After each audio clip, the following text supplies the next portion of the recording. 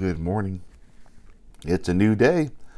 The Lord has woken us up. That means there's more for us to do. So it's time to rise and shine and give God the glory, glory. Rise and shine and give God the glory, glory. Rise and shine and give God the glory, glory, children of the Lord. It is great to be with you this morning. So today, I want to talk to you about salty salt and bright light.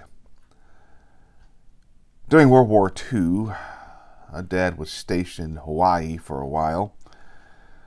Someone there once gave him some apples, but yuck! They had no taste at all. Yet he didn't want to throw them away, lest, the giver asked how he liked them. Finally, he solved the problem. He bought a bottle of apple butter to spread on them, and that's the only way he could stand them. Apples without flavor are like salt without saltiness. Do we ever seem like yuck to God and to people around us? Jesus says something has something to say about this in the Sermon on the Mount we read in Matthew 5, 13 through 14. You're the salt of the earth. But if the salt loses saltiness, how can it be made salty again? It is no longer good for anything except to be thrown out and trampled underfoot. You are the light of the world. A town built on a hill cannot be hidden. In these verses, in the Sermon on the Mount, Jesus calls his followers to a life of influence and impact. Being salt means adding flavor and preservation to the world around us, and salt in Jesus' times was highly valued both for enhancing food and for its preserving qualities. Similarly, as Christians, our lives should bring the flavor of God's love, grace, and truth into the world, helping preserve it from moral decay. And likewise, being light means illuminating the path for others and shining with the hope of Christ for all to see. There was a captain sailing his ship.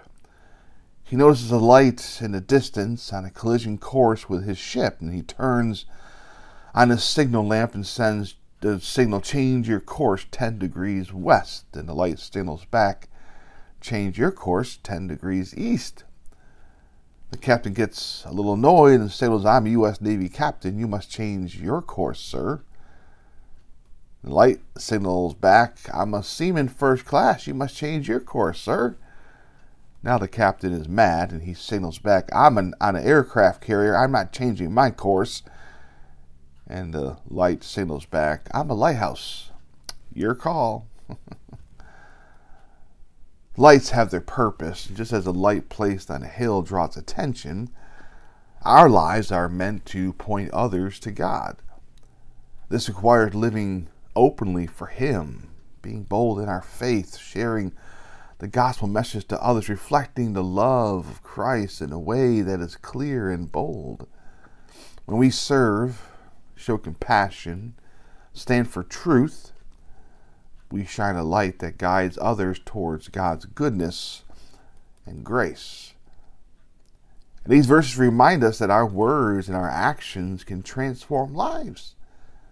We're called to live out our faith daily, boldly, so that others may see and glorify God as well. So I pray for courage for you to live as salt and light in a world that needs God's love. I pray that your influence would be positive and reflect the grace and truth of Jesus as well. And I pray that your heart shines with Christ's love, guiding others to Him as well. So go and be salty salt and a bright light for Jesus today. Let's pray.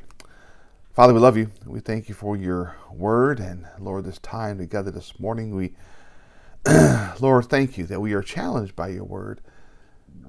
Lord, may we be open to being changed and formed and guided by your word as well.